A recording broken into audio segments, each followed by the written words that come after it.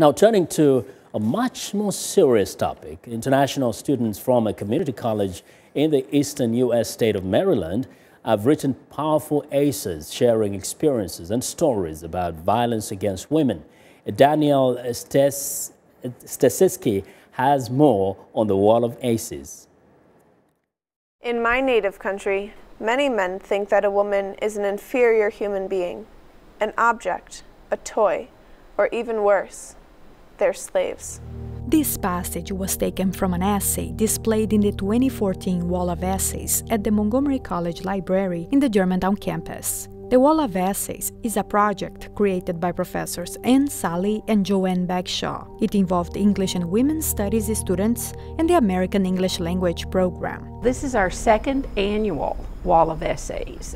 We started it last year, and these are all essays written by our students, international women, right here on the Germantown campus. 45 women from 37 countries shared their experiences and stories anonymously on this powerful wall.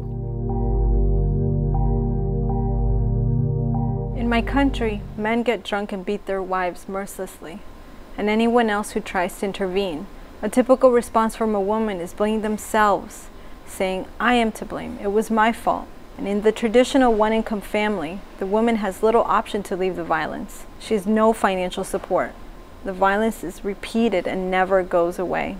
According to the World Health Organization, an average of 30% of women who have been in a relationship report that they have experienced some form of physical or sexual violence by their partner. In my country, women are humiliated, threatened, and forced to have sex. If a woman refuses to obey a man, she is beaten, burned, and even disfigured. Angela and Zoe are international students, and both have taken classes with Professor Anne Sally. They have read all essays on the wall. I thought they were really good. They really touched me. They're like the stories of every individual that wrote an essay was really brilliantly written. Women is really strong, and we need to support this. Professor Sally says the students were very excited to be part of the 2014 Wall of Essays. They believe that through education and bringing these issues forward is really what's going to bring change. The 2014 Wall of Essays will be presented in various venues throughout the year, both on and off campus. Well, that was Danielle Stescki reporting.